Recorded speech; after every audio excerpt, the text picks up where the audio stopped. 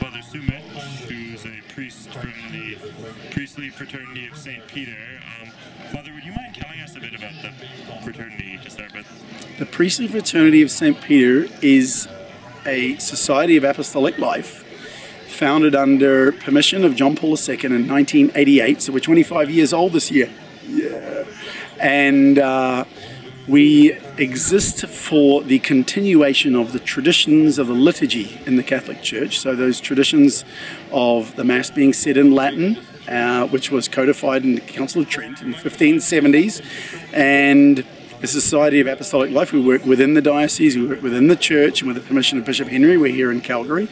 And so we try and keep a lot of the liturgical traditions of the church continuing throughout the diocese, and that people learn about what came before. And as Pope Benedict XVI told us, that what was holy and sacred for those who came before us is holy and sacred for us as well. So we are promoters of these old ways of doing things in the church, and we hope that these things, long may they continue in the church.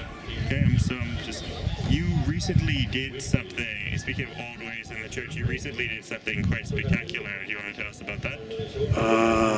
Was that climbing a mountain? It's like a Corpus Christi procession. Sorry, okay. Yeah, I climbed Mount Rundle in 3 hours, but it was pretty slow, and so I'm trying to get it down to under 3 hours if I can next time. We'll see. I'm getting old. Anyway, so Corpus Christi procession, even more impressive. Yes, we wanted to do the Corpus Christi procession according to the way that it had been done for centuries, which is on the Thursday, as the Holy Father does Corpus Christi on the Thursday allotted to it, and not on the weekend. So we had a procession of the Blessed Sacrament, and we built 3 altars around the neighbourhood around our church. And so to ensure that the weather would be good during a season when there's a lot of rain, we had a pre-Corpus Christi rosary procession to the Blessed Virgin Mary to invoke her that we get good weather, and it rained the whole day.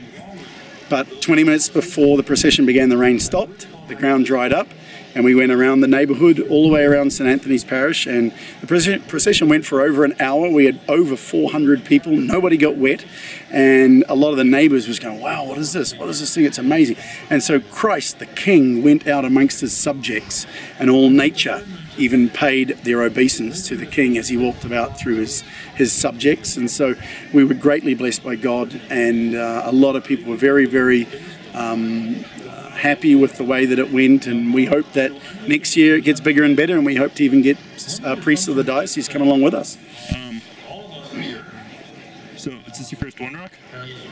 This is my first One Rock, that is correct, since I've only been in the diocese 9 months. How are you enjoying it?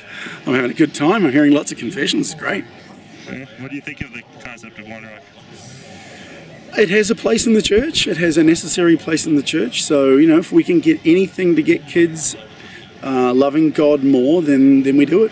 You know, that's what we need to do. And it's not only young people, but everybody. We need to get people back where they ought to be. Thank you, Father. I'm just going to back up so that the people watching at home can see what a traditional priest outfit would look like pre-1962 in confession.